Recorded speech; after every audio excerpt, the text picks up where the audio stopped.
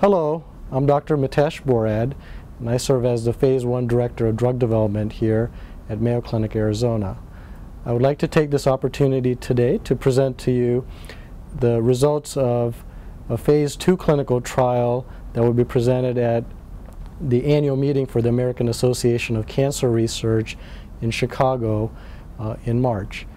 The results of this study demonstrated that patients who have advanced pancreatic cancer, meaning that they would not be able to get surgery or in whom distant organs would have become involved, when we added a drug called TH302 to a standard drug called gemcitabine or Gemzar, that this improved the chances of them surviving and not having their disease worsen by approximately 2 months.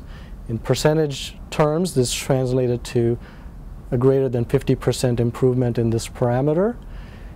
These results are, of course, very exciting for patients with this cancer because there are not a lot of treatment options available for these patients.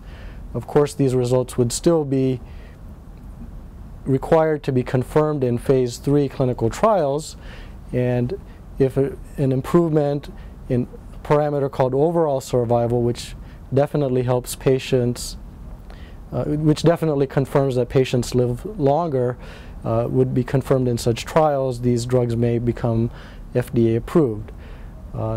We are very excited about these results, and we look forward to confirmatory Phase 3 type of investigations. I thank you for your time.